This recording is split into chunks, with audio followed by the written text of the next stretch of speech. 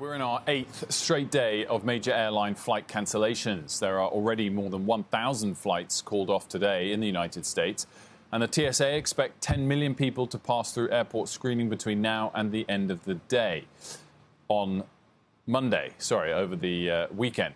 Joining us now to talk about the sector, Ben Baldander, former Spirit Airlines CEO. He's also the chairman of Six Flags and co-host of the podcast Airline Confidential. Ben, great to see you. Thanks so much for joining us.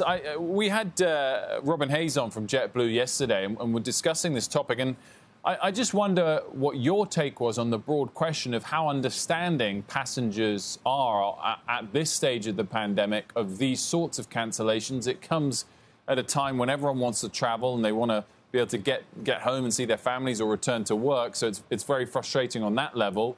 But it's also pseudo-understanding what's going on. Well, it is pseudo-understanding, Wilfred, but it's also is frustrating. Obviously, you can talk about, 1,000 or 2,000 cancels against millions traveling, and it sounds like in total it's not that big a number. But if you're the one canceled, you're the one not making your family dinner or your family get-together or however you were celebrating the holidays. So any cancellation is going to be extremely frustrating to the people that were scheduled for that flight. I think the key is doing what some airlines are doing, which is proactively canceling in advance when they know that they're not going to have enough people to be able to run the flights. That at least gives customers time to plan other travel or to make other arrangements. It's clearly not the best thing, but that's much better than being at the gate waiting to board and then told that your flight is canceled. And what's your view towards the staff, Ben, in terms of whether they should kind of do as they're told? If airlines want to embrace this new 5-day rule rather than the 10-day rule, then so be it? Or have they got a lot of grounds to say, hold on, we're basically saying people can go back to work where they possibly could still be infectious?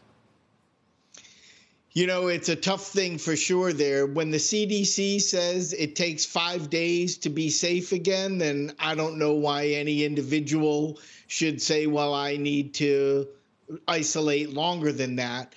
The real issue, or one of the real issues we're dealing with here, is that during family-oriented holidays like this one we're in right now or coming to an end of now, airlines typically see a lot of sick calls from employees.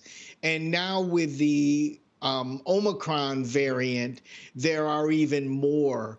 And so I think if there wasn't the pandemic, we would still be talking about an increased rate of cancellations among airlines because it happens every year at this time, unfortunately.